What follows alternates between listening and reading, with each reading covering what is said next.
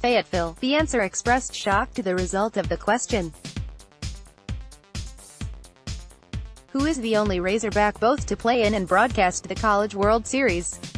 Well, good deal, Bubba Carpenter exclaimed. I'd never thought of that.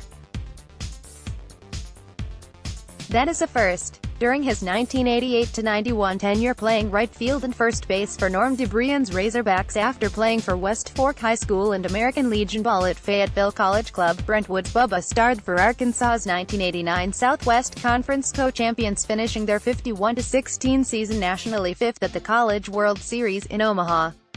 Last June, Carpenter returned to Omaha in the College World Series. He returned as the radio color man alongside play-by-play man Phil Elson, describing Dave Van Horn's 48-21 Razorbacks finishing national runner-up to Oregon State after they won both the Fayetteville Regional and Super Regional at Baum Stadium. The 2018 season marked Carpenter's broadcast debut on any level. It was a good year to start, Carpenter said, smiling at the understatement. He became an instant hit, listeners say. If so, Carpenter says self-deprecatingly, timing with Arkansas' success sure helped. Sure did, Elson surmises, but Elson asserts Bubba would be a hit regardless. Bubba has the ability to describe what he has seen in a way that makes sense to a listener that might not be so knowledgeable about baseball, Elson said. But they can listen to what he's saying and understand everything about it, and he never comes across as condescending. Bubba has lifetime preparation to describe Razorbacks baseball. Bubba Carpenter was a three-time All-Southwest Conference outfielder at Arkansas. From the get-go, the late Bill Carpenter started sons Bubba J. lettering from 1988 to 90 for DeBriyn's Razorbacks as a utility catcher and outfielder, Scott and Dean as Razorbacks. I remember fishing with my dad, listening to Razorback baseball games, Bubba said. We made sure we had a radio next to us whatever we were doing. We always had the Razorback broadcast on. I have so many memories of my dad and me in a fishing boat listening to the Hogs play. So that part really gets me excited, and it's neat to think other people are doing the same thing. He recalled watching his first Razorbacks game with his dad at the old George Cole Field. Arkansas versus Texas, and I was hooked, Carpenter said.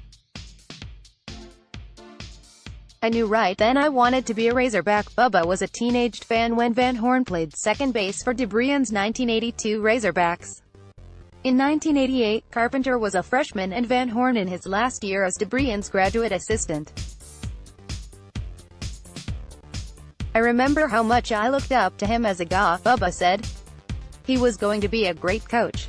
You could see it even back then. He just had that IT thing, that IT factor.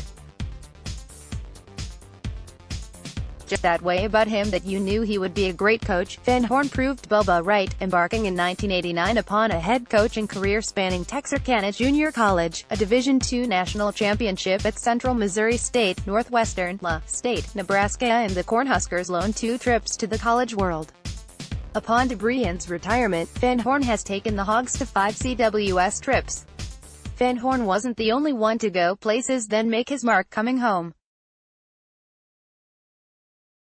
During the summer of 1991, after completing his Razorbacks tenure that spring, Bubba began a professional playing career spanning through 2003 as property of the New York Yankees, Colorado Rockies, New York Mets, and the Rockies again.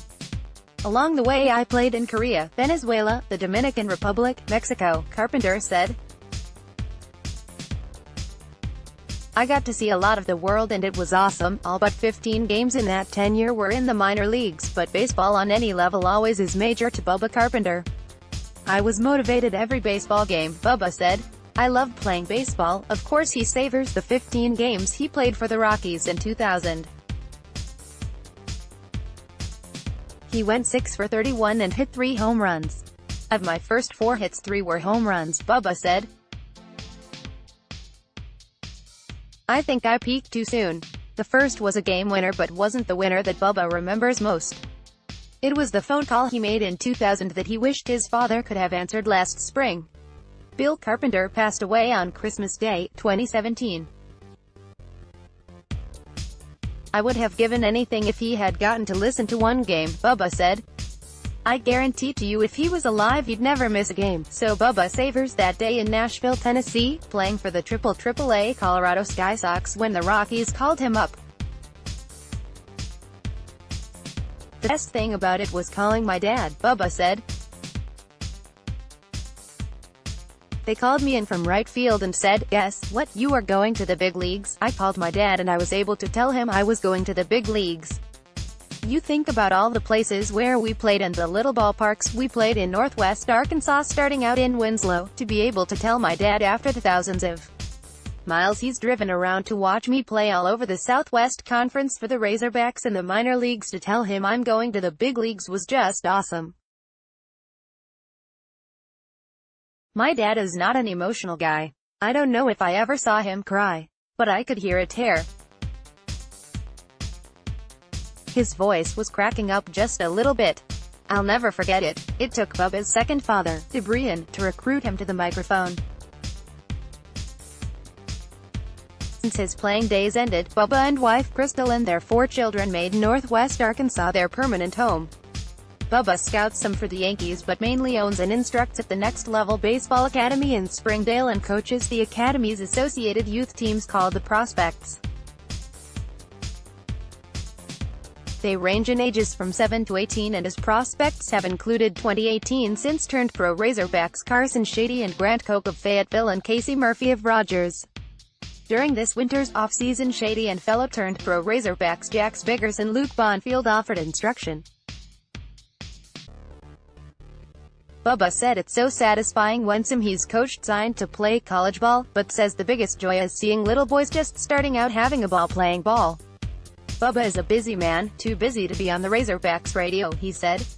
Then DeBriyn intervened. Norm avidly recruited Bubba for radio, which Bubba said the Razorbacks' 1970 to 2002 Hall of Fame coach didn't really have to do anything to sign him as a player back in 1987. I was probably the easiest signing that coach Norm DeBriyn ever had, Bubba said. He had me at hello. But this time after Bubba first begged off IMG's call to do radio, he said yes to DeBriyn. Norm DeBriyn called me, Bubba said. And he's like a father to me and there is no way I can tell him no. I said, okay, I'll do it, like he was going to say anything else. There are 2 people in my life I've been scared of, Bubba said. One was my dad and the other was Norm DeBriyn. I remember how scared I was when I came in as a freshman, but I'll tell you, you are not going to find a better person in the world than Norm DeBriyn. You ask any player who ever played for him. You are never going to find a better human being. One of his treasured College World Series highlights didn't involve calling or playing an AA game. We were in a rain delay and Norm came into the booth with me and Phil, Bubba said. We spent about 30 minutes and I got to interview Norm. Well, I don't call him Norm.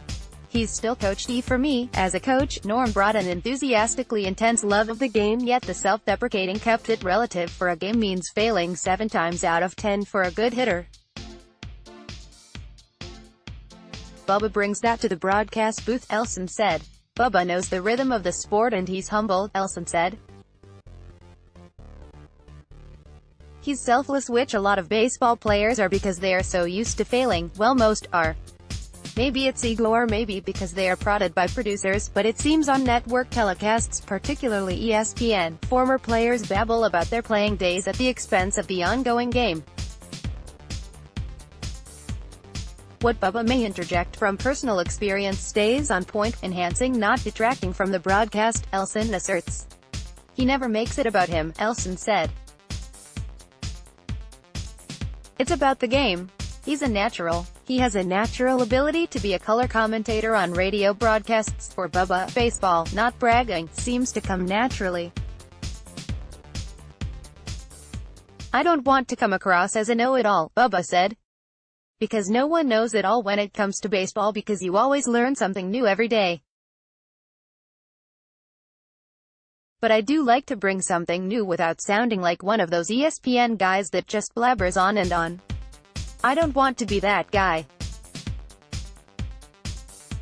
but I do want it to be fun and make the people out there feel like they are at the stadium, which is what Phil does. Phil does an awesome job of bringing you to the game. Phil flat out expected the pairing would work upon their introductory lunch. I knew he would be great, Phil said. He's fun and he has a voice that he has an idea of how to use it. He didn't want to make it about him. He wanted to make it about the team and having fun. I could tell from the start that he and I would be able to do that. It worked better than anybody could have expected. Playing for DeBriyn gives Bubba old-school respect for the game and the Hogs, but he embraces and coaches the analytics accompanying today's game. Now I'm a homer, Bubba said. There's no doubt what team I'm pulling for, but I try to bring analytics to the broadcast because I'm big on the numbers. I love the exit velocity. Last year if someone hit a home run it hadn't even cleared the fence yet and my phone was going off with what was the exit velo. People want to know stuff like that, but I think sometimes it can get overdone. So my motto is kind of a new approach to old-school baseball. Other than Bubba being sure to restrict his comments between pitches, which only Phil initially describes, they work give and take unstructured. We have just as much fun off the air between innings as on the air, Bubba said. I think Phil and I have really good chemistry together. Their listeners and you apparently concur. This story originally appeared in Hogs Illustrated magazine.